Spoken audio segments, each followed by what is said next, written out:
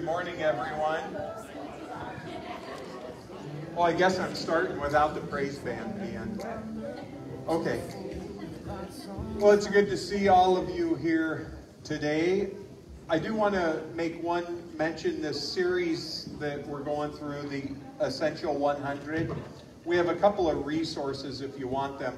If you go out into the foyer immediately to the left, one is a daily reading plan, and you can see what I'm preaching on. It has a little punch card for you to keep track of.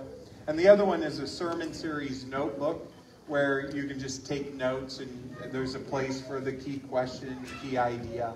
And so these are out in the foyer if you want them. So I guess we're ready to get going. Rich, you guys ready? All right. We're a little thin today, but that's okay. The frozen chosen. Yeah, thin. All right. Well, let's stand and sing. To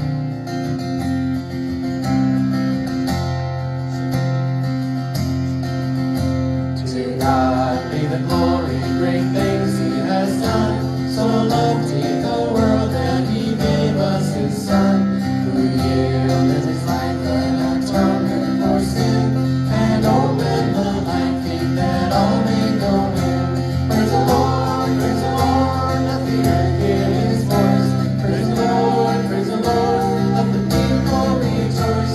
Oh, come to the Father through Jesus the Son, and give Him the glory, great things He has done. Oh, perfect redemption, the purchase of blood, to every believer the promise of God. The marvelous offender who truly believes that moment from Jesus a pardon receives. Praise the Lord, let the earth hear His voice. Praise the Lord, let the people rejoice. Oh, come to the Father through Jesus the Son, and give Him the glory, great things He has done. Great things He has taught us, great things He has done, and great are rejoicing through Jesus the Son. But purer and higher and greater will be our wonder, our transport in Jesus we see.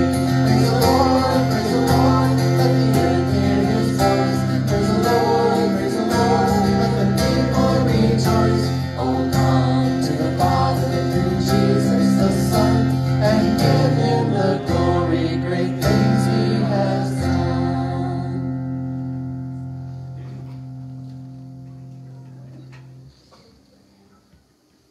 In our political environment, just in case anybody ever wondered if, like, document redaction and things like that were just in, when they take things out and they don't let you see it, we have some redacted documents up here too, so it's...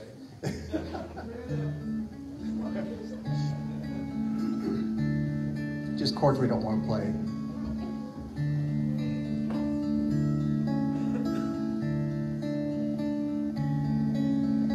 Be thou my vision, O Lord of my heart, not be all else to me, save that thou art. Thou my best thought by day or by night, waking or sleeping, thy presence my life.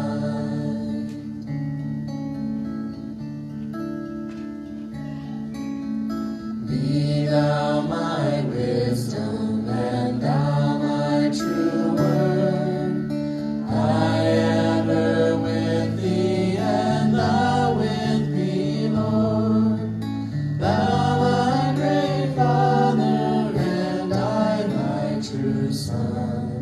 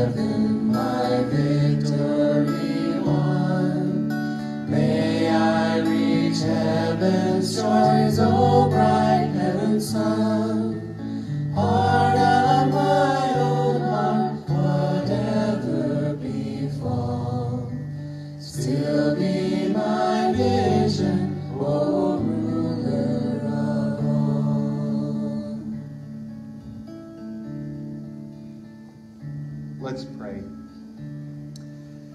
Heavenly Father, Lord, you are the ruler of all. Lord, we come here today with different things on our hearts and in our minds. And Lord, we just submit those to you right here, right now. Lord, I pray that you help us understand your word, your will, and your way. And so, Lord, today, make that happen. Lord, we want to follow you. And so, Lord, we submit to you our whole being right here. And so, Lord, come join us today in this place at this hour. In Jesus' precious name, amen. You may be seated. You see the prayer concerns that are listed in the bulletin. I want to add Richard Hem. We've been praying for Richard off and on, but his health is failing quickly, so we need to make sure and pray for him. Are there any other prayer concerns? That's good. It's a quiet week then. All right.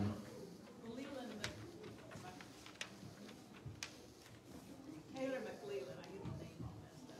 Taylor. Lisa's fractured his ankle severely. He's in a lot of pain. It's been a week since he had it. So. Okay. So Taylor McLeland has a severe fracture. I need to pray for healing.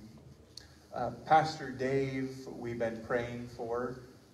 He went from the Good Sam to the hospital in the ICU, and they first originally believed that it was pneumonia, but they found out it wasn't pneumonia, and that it was probably just dehydration. And so he's still in the hospital, but they're looking to try to release him and try to figure out where he's supposed to be, whether he goes back to Good Sam or does rehab at the hospital. So anyway, he's doing better. Anything else to add, Rich? Okay. All right. Any other prayer concerns? All right. Well, let's go before the Lord in prayer. Heavenly Father, Lord, we come to you today. Lord, we set aside this time that we may meet you here. And so, Lord, continue to speak to us. Reveal your will to each one of us. And, Lord, in return, let us be faithful servants for you. Lord, we have all these names on the list. Most of them we know, some we don't. But Lord, we humbly give them to you today, right now. And Lord, we pray for those that are going into surgery. Calm their nerves, give them a peace. And Lord, prepare the way before them. And for those that are coming out of surgery, and we just pray for healing for them. Lord, let it be just total healing and exactly what they needed. Lord, we also remember those families that have lost loved ones, and our heart aches for them. And Lord, we just ask that you intervene and, Lord, provide comfort for them. And Lord, for any of these names or anyone in need around us, Lord, I just pray that you put it on our heart. Maybe we're the answer to someone's prayer. And so, Lord, if we can help someone we know or someone on this list, Lord, we just ask that you reveal that to us. Lord, if we're sending cards, Lord, I pray that we may be an encouragement. And Lord, I just ask that you may use us as an instrument of your peace. And so, Lord, we give you all of these things. We remember our great nation, and we pray for the change in leadership. And Lord, we just pray that ultimately that your will be done. And so, Lord, we give these things to you right here, right now. In Jesus' name, amen. At this time, I want to ask if you have tithes and offerings, you can place them in the box at the back. And then I'll release the children. And the children can meet Michelle Albert in the back, preschool through 6th grade. You can go with Michelle.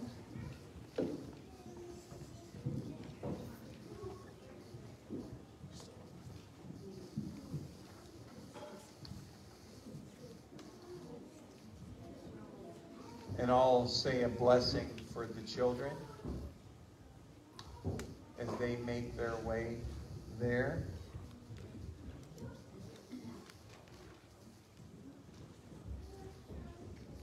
All right, I'll say a prayer. Heavenly Father, thank you for each one of these kiddos, for entrusting us with them. Lord, we pray for their ongoing safety, not just today, but when they leave from here. Lord, we just ask that they may feel your love, grace, and mercy at some point today and this week. And Lord, just be with them. Lord, we pray for Michelle too. Lord, let her just exude your love. And Lord, to provide teaching that they need to hear. In Jesus' name, amen.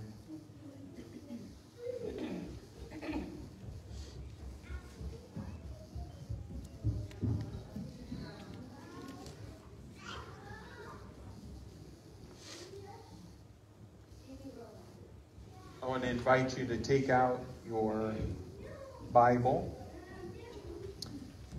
and to turn with me to John 18.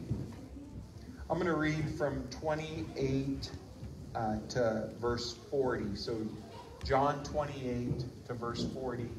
My Bible entitles this section of Scripture, Jesus Before Pilate. Everybody turn and look. You get to see a brand new baby up there.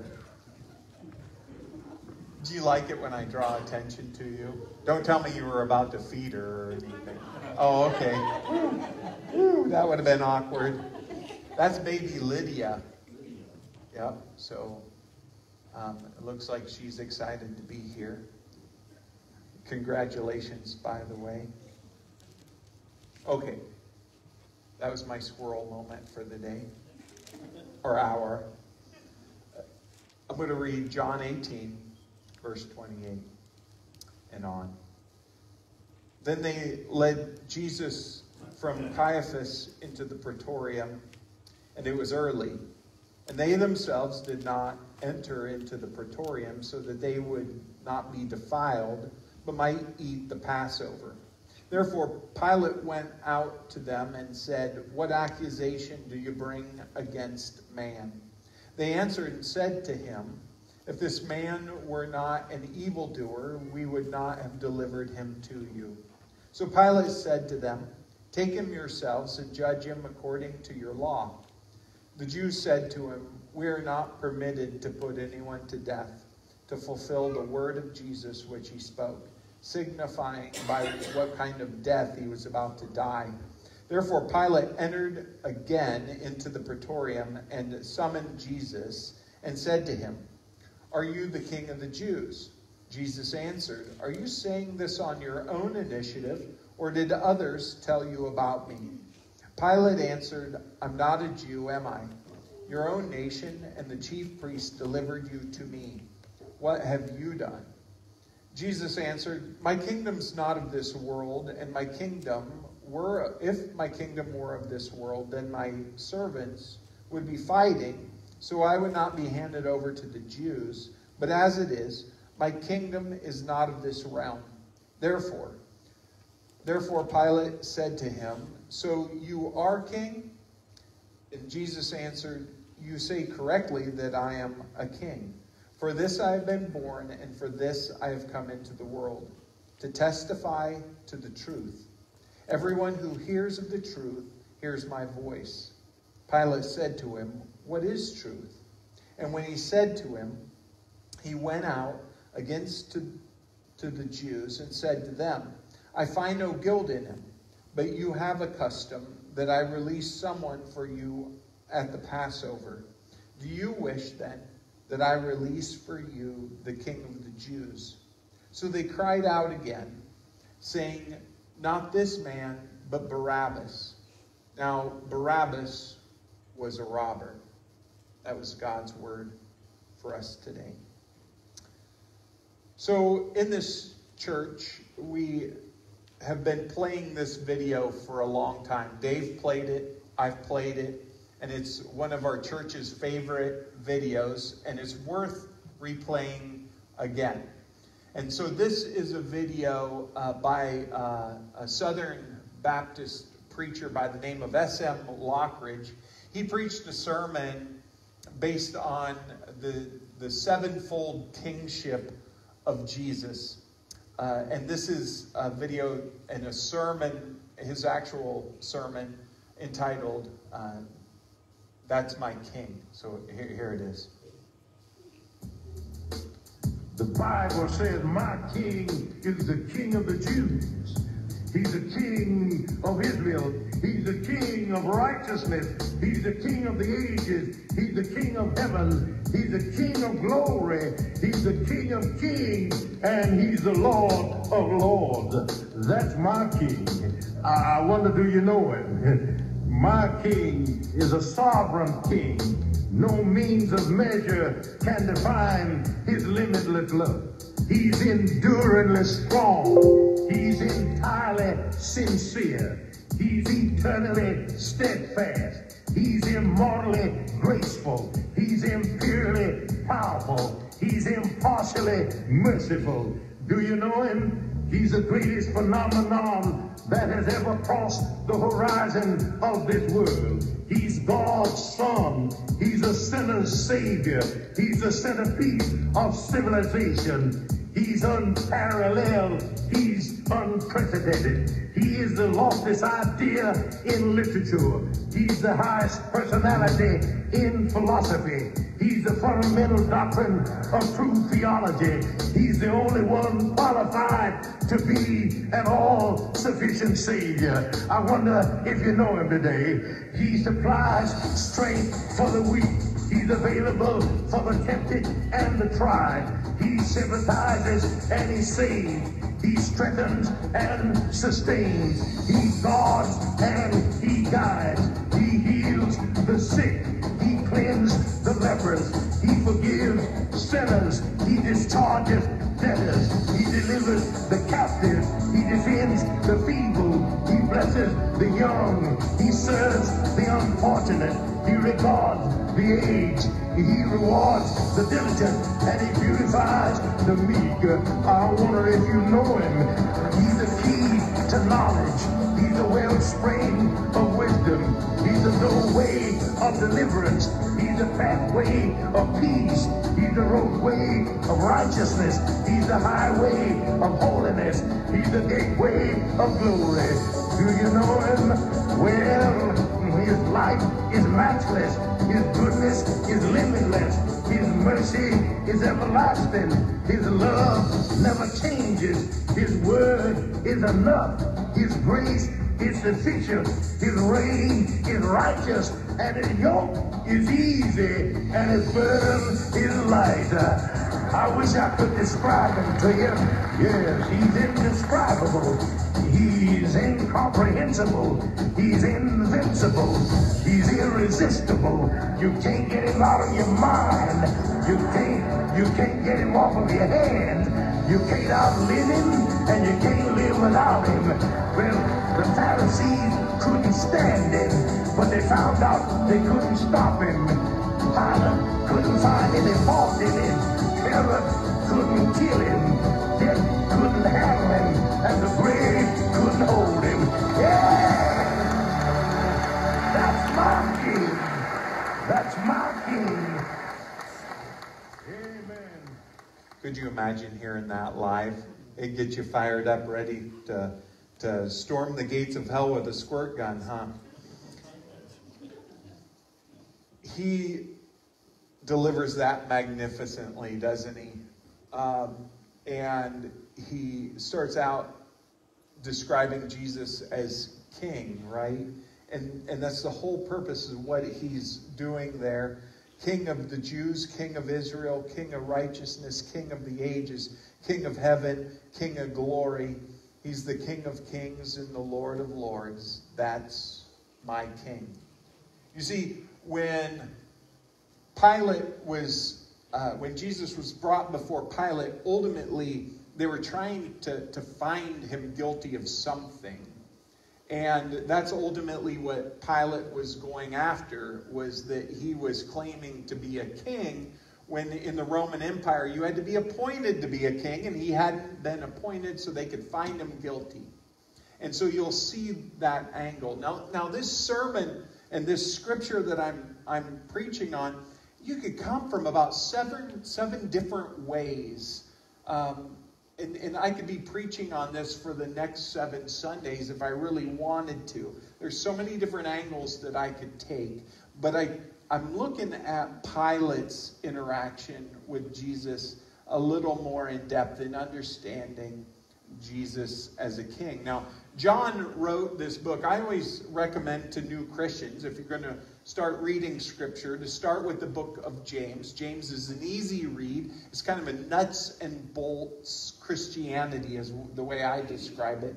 And then the book of John is theologically rich. And you're not going to perfectly understand the book of John, but John's aim in writing this book was so that you understood exactly who Jesus was, and that he was the Messiah, and ultimately he is our king. And so the key question is Jesus a king? The key idea, if this is all you remember this: Jesus is indeed a king above all kings, of a kingdom not of this world. He states very clearly that he was a king and not of this world. And so this is where Jesus answered in John chapter 18. Jesus answered, "My kingdom is not of this world. If my kingdom were of this world, my servants would be fighting so that I would not be handed over to the Jews. But as it is, my kingdom is not of this realm." So I want to remind you that when Jesus was talking about being a Messiah, the Jewish people believed that the Messiah was going to come in and restore Israel as a nation. They had been exiled, they had been separated from their land and from their culture, and they were being brought in, and they thought that this Messiah was going to be a political leader riding in on a white horse and restoring the nation physically on this earth. And they were going to do it with might. And in the Bible, oftentimes they would talk about zealots, these disciples, these people that were zealous about making this happen. And so that's kind of an undercurrent to this. And so I traded sermons.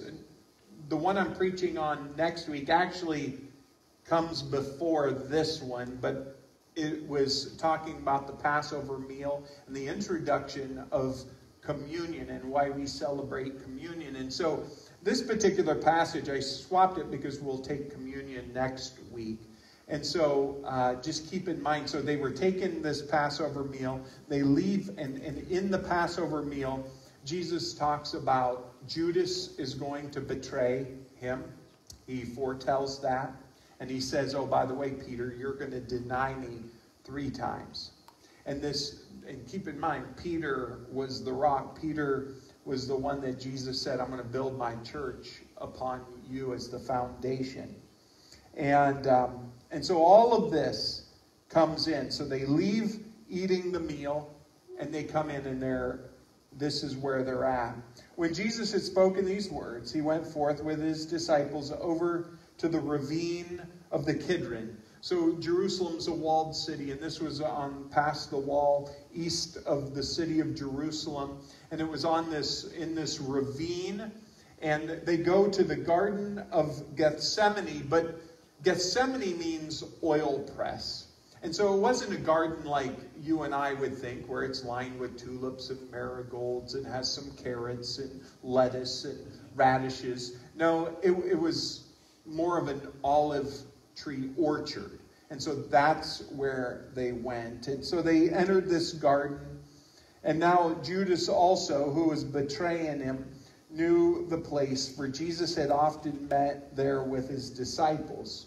And Judas, then having received the Roman cohort and officers from the chief priests and the Pharisees, came there with lanterns and torches and weapons. They come to do business. Judas was taking them there to arrest Jesus. Now, other accounts, so Matthew, Mark, Luke, and John, that's known as the synoptic gospels because they tell a lot of the same stories. They tell different ones, but they tell different accounts of the same one. And so this one, he leaves out the part that Judas identifies them with a kiss. And so other gospels talk about that he gives away Jesus by kissing him on the cheek.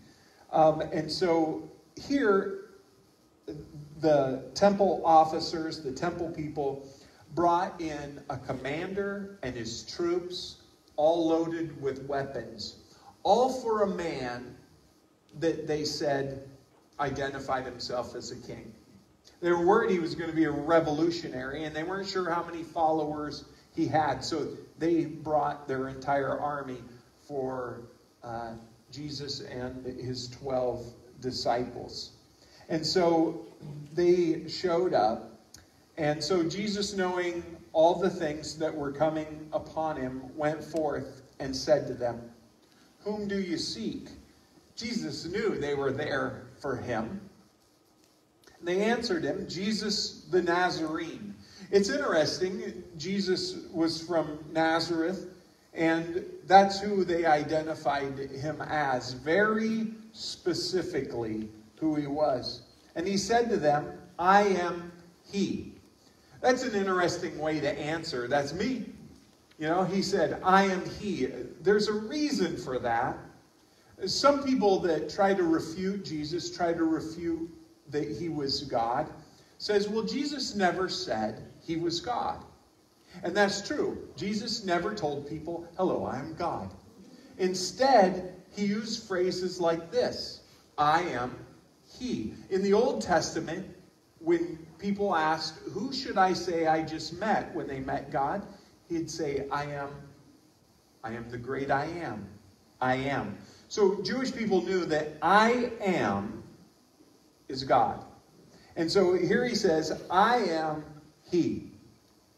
And Judas also, who was betraying him, was standing with them. So when he said to them, "I am he," listen to what happened. They drew back and fell to the ground. I've always said there's power in Jesus' name. Even when he says, "I am he," there's great power. And they drew back and they fell. Therefore, he again asked them, "Whom do you seek?" And they said, "Jesus the Nazarene." Jesus answered, I told you, I am he. So if you seek me, then let these go on their way. That's pretty noble of Jesus. He had all of his disciples there. And he said, if you're looking for me, then take me. But leave my disciples alone. Let them go on their way. And so that's what they did. Jesus answered, I told you that I am he. So if you seek me, let these go their way to fulfill the word which he spoke. This is what he said. Of those whom you have given me, I lost not one. So under his care, they all survived. Simon Peter then, having a sword, drew it and struck the high priest's slave and cut off his right ear. And the slave's name was Malchus. Peter, being Peter, he had a lot of fervor and a lot of fight in him. And when they were going to arrest Jesus, he thought he was going to maybe usher in the revolution. That's a possibility. But he cut off his ear. Now, another part of the testimonies was that Jesus healed that ear. You would remember that, wouldn't you? And so Jesus said to Peter, put the sword into the sheath. The cup which the Father has given me, shall I not drink it?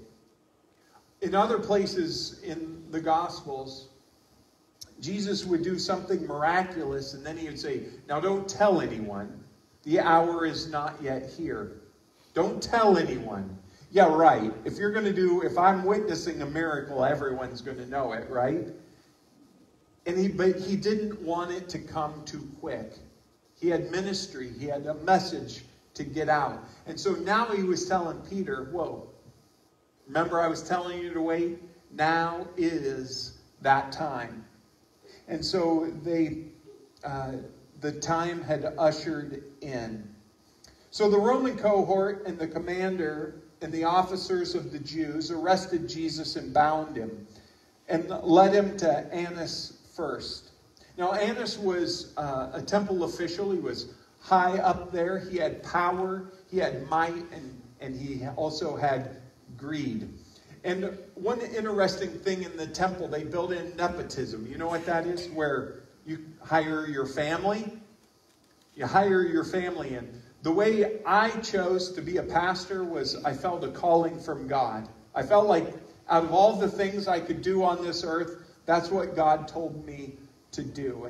And so he called me out of manufacturing and said, here, I want you to be a pastor and to preach and teach. Then you just happen to be a relative of the high priest. And that's how you became a priest. Very, very dangerous, isn't it? And so Annas was this high official. 2 or 3 of his sons were also in the priest line. And then his son-in-law was a man by the name of Caiaphas. And so we'll be introduced to Caiaphas. And so they first took him to this Annas. And he was the father-in-law of Caiaphas, who was a high priest that year. Now Caiaphas was the one who had advised the Jews. Remember last week? He said, wouldn't it be expedient for one man to die on behalf of the people? He was telling them, hey, if Jesus is the revolutionary, if we kill him, then everything will be good. We'll still have the peace that Rome brings us. And that's what we desire a lot. And so let's just get rid of one man, we'll save the whole nation. When in reality, that was accidentally, theologically correct. One man died, Jesus, for all of us, so that we may live in heaven. So he was accidentally correct, this Caiaphas. And that's who said that. And so Simon Peter was following Jesus, and so was another disciple. John, when he writes his book, it's interesting. He names names, right? He's very precise. But oftentimes in his stories, he'll refer to another disciple or the beloved disciple. And a lot of people believe that it's him, that he's the other disciple. And so it was Simon Peter, who goes by Peter, and then this other disciple. And if you look back on Jesus' teachings, he ministered to 72. The Bible doesn't name the 72. But then he would minister to the 12 disciples. And then he would often minister to 3 disciples. If they were alone, if he was alone with 3 disciples, I guess he wouldn't be alone, would he? If he was there with 3 disciples, it was often Peter, James, and John. Peter, James, and John. And Jesus poured into those 3 more than others. And then within those 3, he was often teaching and expecting more out of Peter. And so here Peter and probably John were together. And it was interesting because the other disciple knew the high priest. So they go up to this house and they're trying to figure out how to get in. And John's like, well, I know how to get in. I know the guy. So they let him in. And when they go in, the slave girl that had opened the door ushered Peter in and says, you're not also one of this man's disciples, are you? And Peter, the bold one, the one who had cut the ear off of the man in the Garden of Gethsemane, said, I'm not. Now the slaves and the officers were standing there, having made a charcoal fire, for it was cold and they were warming themselves. And Peter was also with them, standing and warming themselves. So imagine this building with a courtyard in the center, and they had a fire in the center. And anybody who wasn't meeting with the other officials where they're trying to stay warm. And so that's where Peter and the other disciple decided to stand and wait to find out what was going to happen with Jesus. And the high priest then questioned Jesus about his disciples and about his teaching. You listen, they wanted to know specifically about his disciples. How many followers exactly do you have? How big is your army, right? And then tell me about your teachings. What exactly were you teaching them? And so Jesus answered him, I've spoken openly to the world. I always taught in synagogues and in the temple. He was saying, this wasn't some closed society that I was teaching them. Everybody heard what I was teaching them. And I spoke nothing in secret, so why do you question me? Question those who have heard what I spoke to them.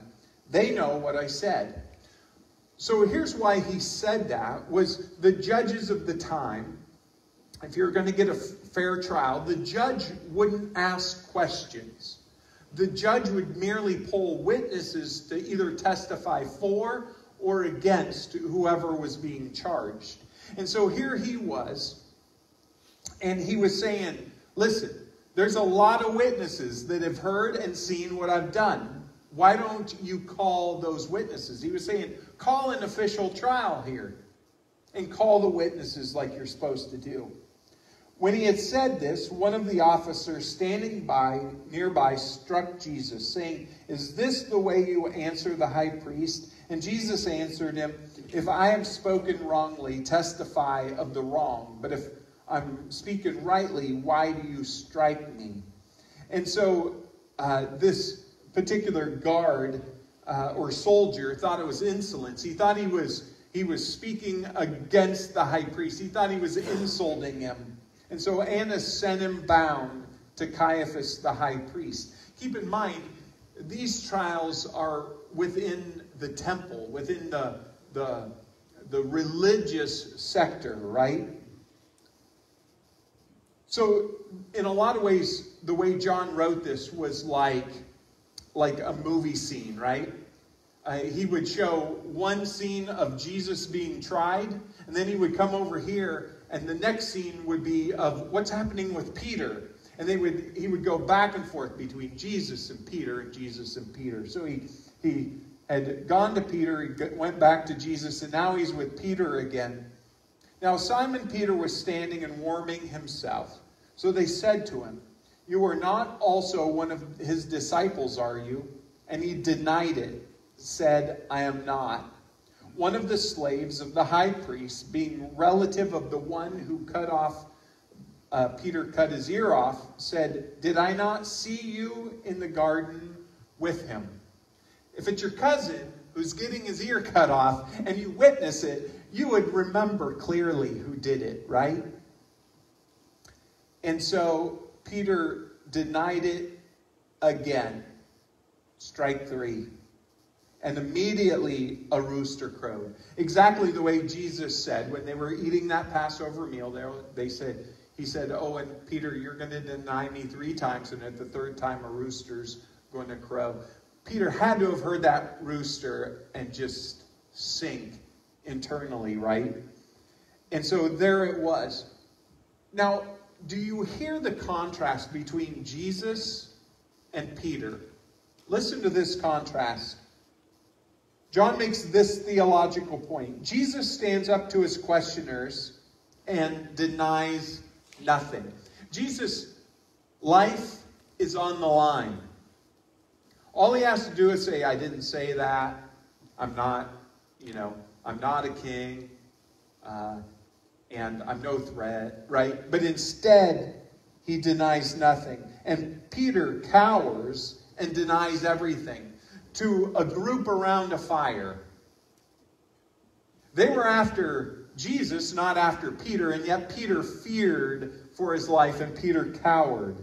And that's unlike Peter, but he did. So now the scene flashes back to Jesus, and he stands before Pilate. Then they led Jesus from Caiaphas into the praetorium, and it was early. And they themselves did not enter into the praetorium, so that they would not be defiled, but might eat the Passover. So this is Passover time. It's the Thursday before Easter. So the Passover happens, and then Jesus dies on the cross, and then he rises on Sunday, right? And so they, in the Jewish sense, they were celebrating Passover. That's all they celebrated. And there was a meal after the Passover meal. And if they went into a Gentile's house, they would defile themselves. It was just according to the Jewish laws. And so they wouldn't have been able to celebrate this meal after Passover. So that's why they chose not to go into his house. Instead, he came out to speak to them. And Pilate went out to them and said, "What accusation do you bring against this man?" And they answered, said to him, "If this man were not an evildoer, we would have not delivered him to you." So Pilate said to them, "Take him yourselves and judge him according to your law." So if there's a dispute within the church, we go within the church to settle it, right? If someone has a dispute with the church and they take it to a court, the first thing chances are the judge will say is, did you try to handle it within your ecclesiastical body, within the church first? And that's what he was doing. Did you handle it in the church? And they tried with Caiaphas and Annas. And the Jews said to him, "We're not permitted to put anyone to death." You notice, that isn't what he asked them. He asked them, did you settle it within the church? And they said, well, we're not allowed to put anyone to death. I don't think that was part of the question. But that's what they wanted. They wanted a conviction so that he could be killed and do away with this revolutionary, right? And so here is what they're putting before Pilate, who now is out of the church, and he is the most powerful person in their area. And so in verse 33, therefore Pilate entered again into the praetorium and summoned Jesus and said to him, "Are you the king of the Jews?" Jesus answered, "Are you saying this on your own initiative, or did others tell you about me?" He was saying, I didn't come in here telling you that I was the king of the Jews. So either you know that, or you heard it from someone. And they knew, Jesus knew where they had heard it, that the religious leaders had told him. And so Pilate answered, "Well, I'm not a Jew, am I? Your own nation and the chief priests delivered you to me. What have you done?" Saying, why are they so angry with you? And Jesus answered, "My kingdom is not of this world. If my kingdom were of this world, then my servants would be fighting that I would not be handed over to the Jews." Remember what I said. They thought the Messiah was going to come in and overthrow the government, and then Israel would have their nation back. But that isn't what Jesus said. He said, my kingdom, the kingdom that I'm establishing, is not of this world. He's talking about the kingdom of heaven, right? And he said, if my kingdom was here, everybody would be fighting to defend me. And you notice they're not doing that. My kingdom is not of this realm. Therefore Pilate said to him, "So you are a king?" And Jesus answered, "You say correctly that I am a king." He's saying, that is your words, not mine. For this I've been born, and for this I've come into the world, to testify to the truth. Everyone who hears is of the truth, who hears my voice. Jesus just answered, and many of you say, well, why does Jesus come to earth? And he answers it right there. To testify to the truth. And so what's your first question? It's the same question as Pilate's. Pilate said to him, what is truth? That is a profoundly deep question. What is truth? You know, it's a fallacy to try to give a new definition to a word. And so in this, Jesus is saying truth is absolute. Truth is from God. Truth is what I say and what I do. If we want to know what the truth of life is, we look to what Jesus said and did. We look for, in my Bible, he spoke in, they printed in red words. We look at the red words and we see what Jesus said and what he did. And that's what we know is the truth, everything that he taught. In today's society, we say truth is relative. Your truth is okay. Well, that's great, because I'm an axe murderer. I'm glad you believe what I do is right. Do you follow that? Maybe not. That's a deeper thing. Truth. We say the truth isn't relative, that there is one truth. And that truth comes from Scripture and truth comes from God. That it doesn't, and it's not held to our own definitions. And so when Pilate said, what is truth? He was genuinely asking, you're talking about it, but I don't really know what it is. And when he had said this, he went out again to the Jews and said to them, I find no guilt in him, but you have a custom that I release someone for you at the Passover. What an interesting custom. They release one prisoner during Passover. And so here it was, says, do you wish for me to release the King of the Jews? But they cried out, saying, not this man, but Barabbas. And so here was Jesus, the innocent man, who had 3 incorrect trials and was not really found guilty of anything, should have been released, right? But instead they said to release Barabbas. And it says, now Barabbas was a robber. Now if you look at the Greek word for robber, it means a violent man who robs people. Well, that's interesting. It's not just someone who robs, but it's a violent man. Some versions translate all of that as a revolutionary. So the things they thought Jesus was, Barabbas actually was, and they released him. Well, there you go. What does that have to do with us? What a story. That is the Passion story. It's leading up to Easter. We're celebrating Easter early, apparently, I guess. So here's some lessons I want you to think about. First of all, he had 3 shams of trials. No witnesses were called. He was never found guilty and ultimately condemned to death. So no justice for Jesus prevailed. The second thing was there was a religious corruption happening. This nepotism that I talk about. Hiring family up into the church. Not because they were called to serve God, but because it supplied their needs. The religious corruption. They felt like Jesus was overtaking their authority and their knowledge. After all, I don't know if you remember this, but it's one of my favorite lines in scriptures. He had gone in and Jesus had been teaching in the synagogues. And one of the kind of the footnotes, they recorded that, and Jesus taught like nobody else had. Well, you have a great teacher come into the synagogue and it's going to offend the religious leaders.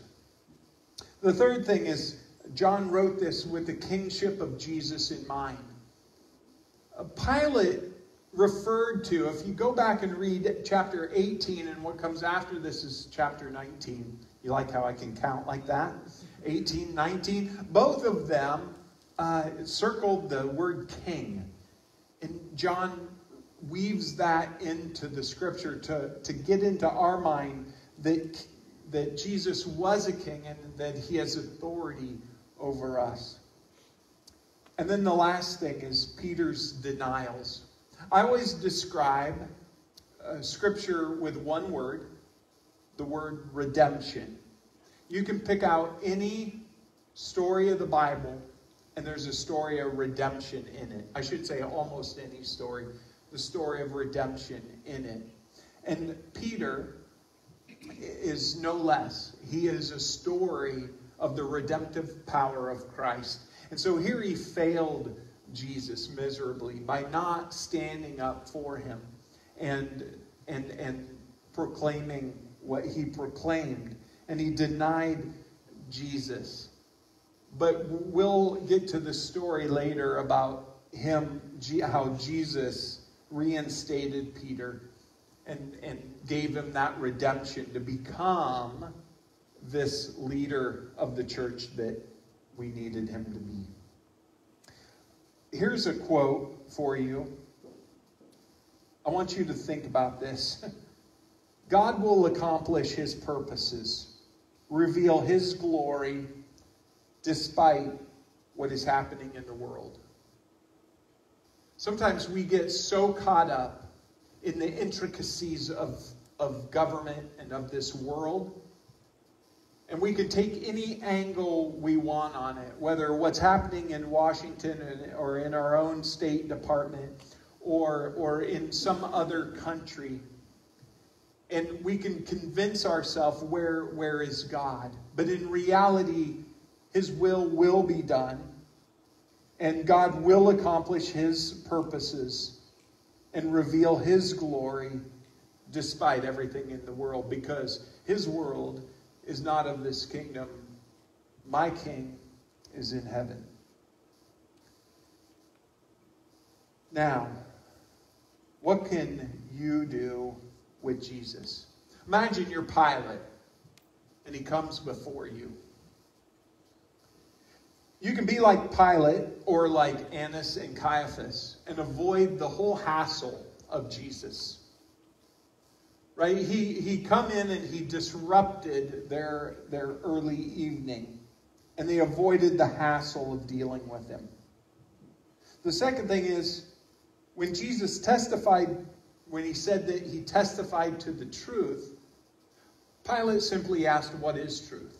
He didn't dig into, what are you talking about? We could dig into the truth about Jesus. Or we could accept him as the source of truth and listen to him. I had a typo there, sorry. We could listen to him. So let me leave you with this. How now shall I live? The question that is begged is, what are you going to do with Jesus? Ultimately, he's standing before you.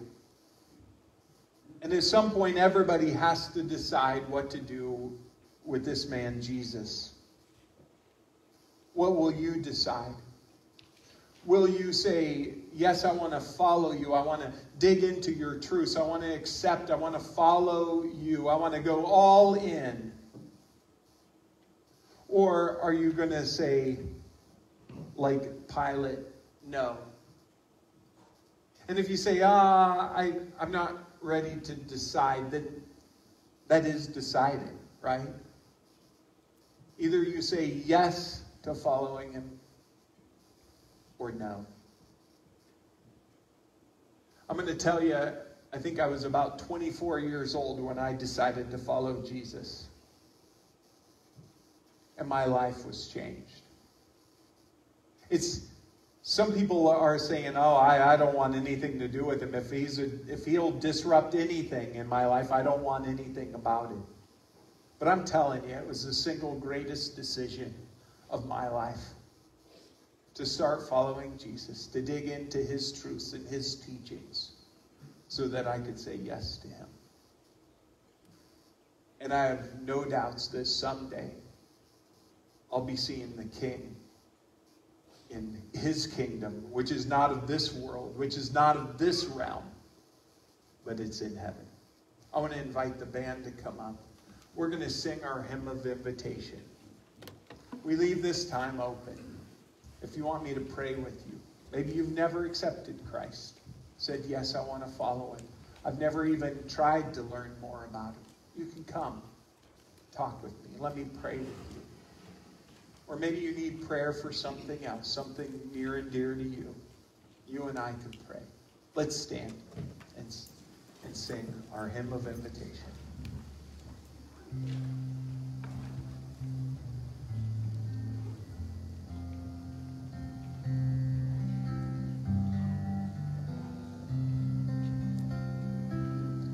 O soul, are you weary and troubled?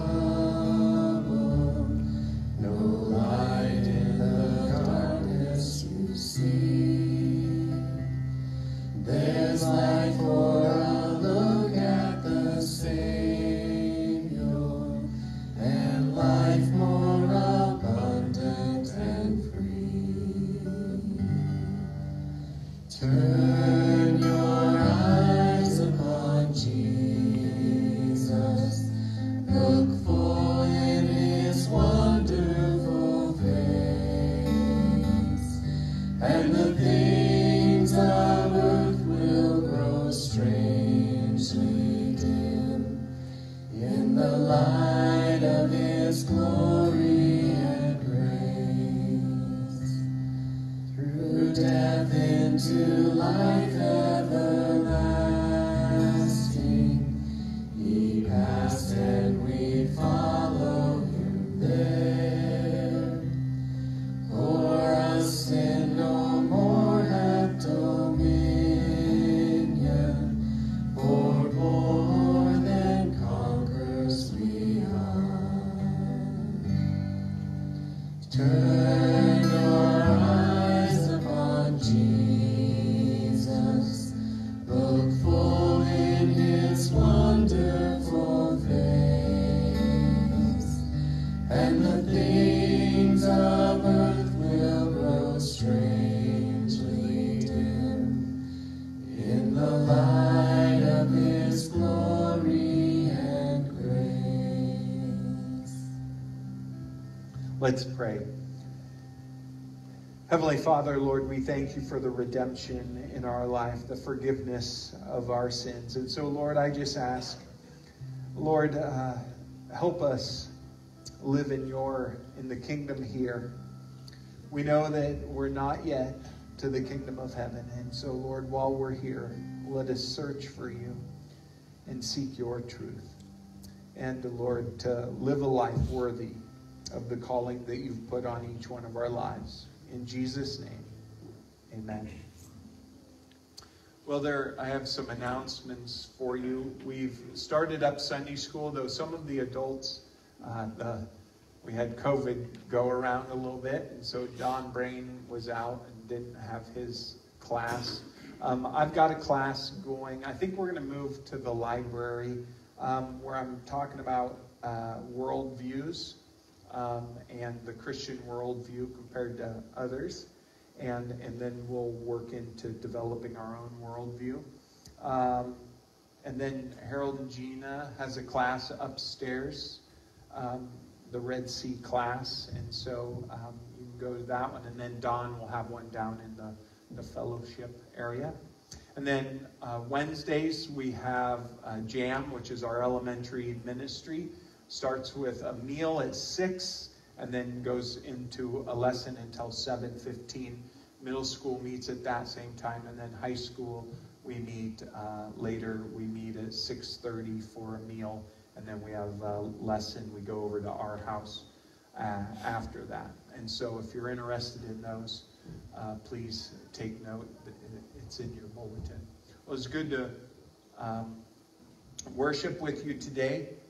Get your snow shovels sharpened up tonight. And if you need some extra work, you can stop by my house.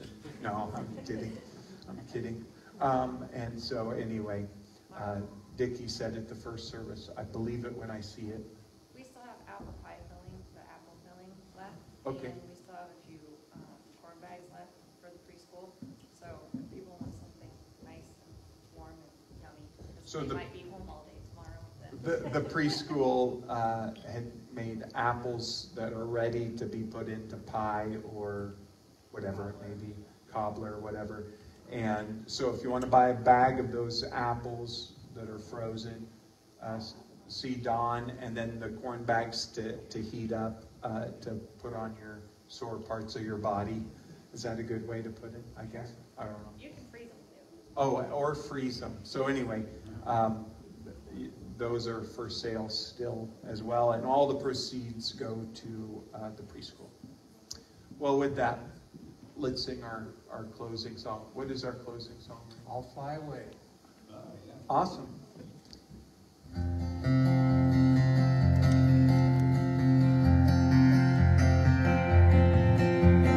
Some black morning when the sun gets low, I'll fly away to a home on God's celestial shore. I'll fly away. I'll fly away, oh glory, I'll fly away. When I die, hallelujah, by and by, I'll fly away. When the shadows of this life have gone, I'll fly away. Like a bird from prison bars is flown, I'll fly away. I'll fly away, oh glory, I'll fly away. When I die, hallelujah, by and by, I'll fly away. Just a few more years.